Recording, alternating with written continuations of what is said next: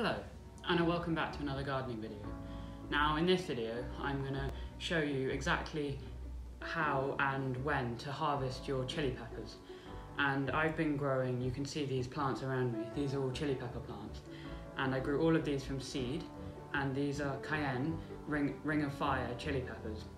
And even the tiniest bit is super spicy, and I've tried a few. It's so spicy that if you almost touch it, you get like a bit of fieriness on you. And there are various stages of a chili pepper's growth. It goes from the seedling to the bigger plant, and then once it starts producing flowers, you know that you're nearer to that point of it starting to set fruit. And the chili pepper starts off by just when the flower gets pollinated, just a tiny little chili pepper. You can see that just starts to sprout. And then it starts to elongate and it gets bigger and bigger and bigger until it's a bigger chili pepper. And then when it's got to its full size, which is usually about the length of a finger, depending on what variety you're growing, it will then, over a few days or a week, it will slowly start to turn red until it's a pure reddish colour. And that's when you're going to want to harvest.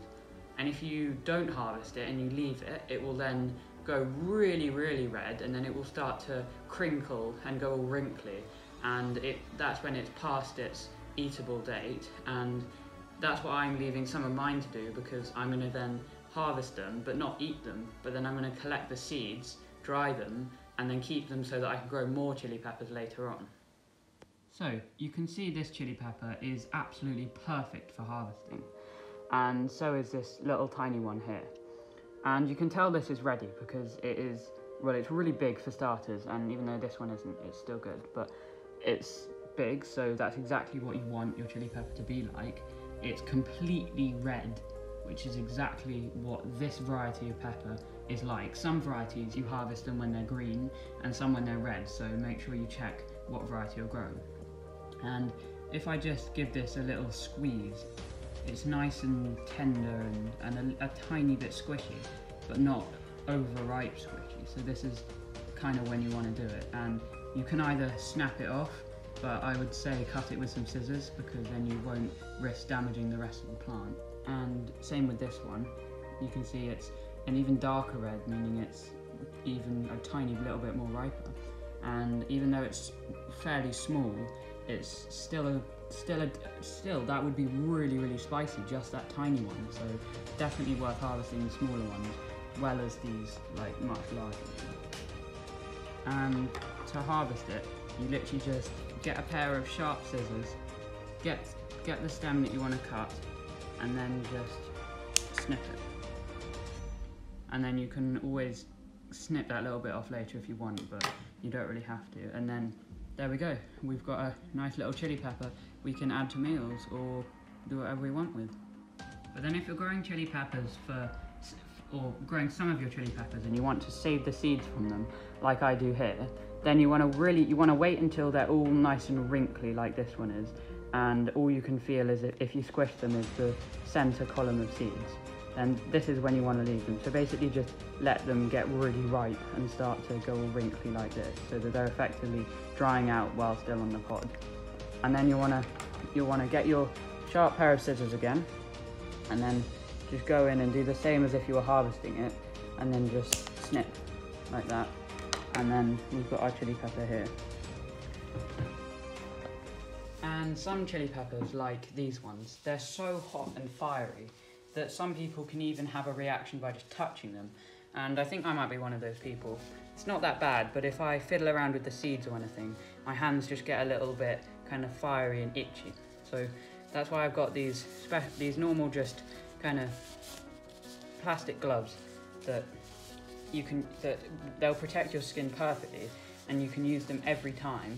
And they're a really good way of just still getting in and fiddling around, but then also protecting your hands. So they're a really useful tool. So for actually getting the seeds out, you're going to want to get your chili pepper, get a chopping board, and get a small sharp knife. See, I've got this one here. And if you're a child and you're handling knives, then always remember to be careful. And then you're going to want to get the knife and put it at the very base and just cut in a tiny bit but being careful not to go all the way through. And you might have to do this and just cut down it, like you're just opening it up. There we go. So now that we've cut through it, we can just kind of split it open on either side, and you can see all those lovely seeds inside. And this is what, they should be about this size. This is what we're going to keep. So we'll fully open it up, and then we'll just kind of pull as many of the seeds as we can onto the chopping board.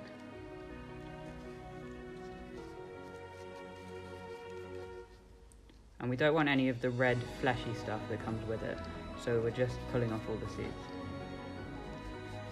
There we go, we've got the remaining flesh that is just kind of all wrinkly and dried, so we can't really do anything with that. But then the most important bit is all the lovely seeds that we've managed to collect.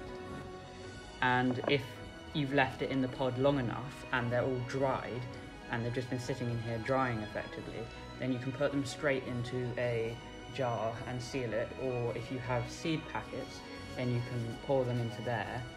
But if they haven't dried, then you're going to want to get a piece of kitchen roll like this, or tissue paper, and then get your seeds and just pour it onto the tissue paper like this, and then just leave in a warm place for about a day or two until they've dried. And then, like I said, you can either put them in an airtight jar, or like I've got here, I've got some seed packets that I just some empty seed packets that I ordered, and this is where I keep my seeds. And then you can just pour them all in here and then use it like a regular seed packet. So, and then I've just sealed mine with paper clips to make sure they stay sharp. But yeah, that's effectively all you do. It's a really easy process. But you only want to put your seeds into a jar or seed packet when they're completely dry. Otherwise, they might rot, or mold will grow on them, or they might just not keep properly. And when you're putting them in a jar or a little bag, make sure to write down the date that you harvested them, so that you know how long into the, so when you go to the seed packet in the future, you know when you harvested them, therefore how old they are, and if they're still viable. But they should still be, they should be ready to use for about at least a couple of 2 to 4 years after you've harvested them. So they're a really easy thing to grow if you want to. Thank you for watching. So I hope you found this video quite helpful and useful, and if you want to start growing chili peppers of your own, then they are a really cool thing to grow, and so like exotic and tropical. But I'm just growing them here in England, but making sure I'm growing them inside. And if you like this video, then make sure to comment down below or hit that like button and subscribe, and maybe I'll do some more chili pepper videos in the future. But for now, thanks for watching and goodbye.